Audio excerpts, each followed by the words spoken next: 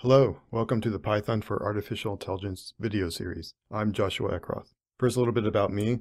I got my PhD in Artificial Intelligence at The Ohio State University, where I worked on abductive reasoning and meta-reasoning.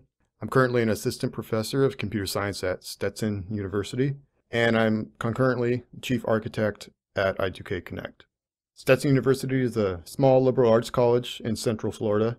There, I teach a range of courses, including a senior level AI course, and I perform research. And in both cases, I use a lot of the tools and libraries and techniques that we're going to cover in this video series. Now an outline for this video course. In Project 1, we're going to look at just overview of classification, and then look at classification techniques with trees. We're going to look at decision trees and random forests. We're going to use scikit-learn, a Python library. We're going to use scikit-learn in a lot of these projects. It's a very versatile library, very popular for artificial intelligence work. In this project, we're going to have two examples: predicting a child's success in school and predicting bird species from descriptive attributes.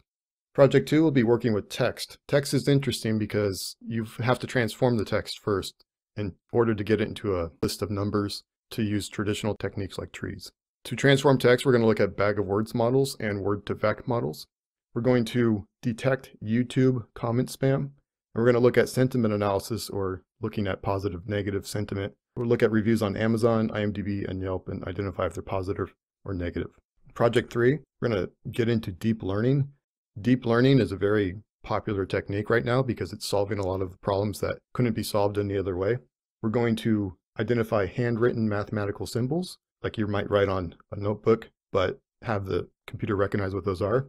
We're going to identify objects in personal photos. TensorFlow will be the Python library. Keras is also a Python library that works on top of TensorFlow, makes it a bit easier to use. And Keras has built-in support for convolutional neural networks, which learn the transformations of the image in order to classify it. And Keras and TensorFlow are going to make extensive use of GPUs.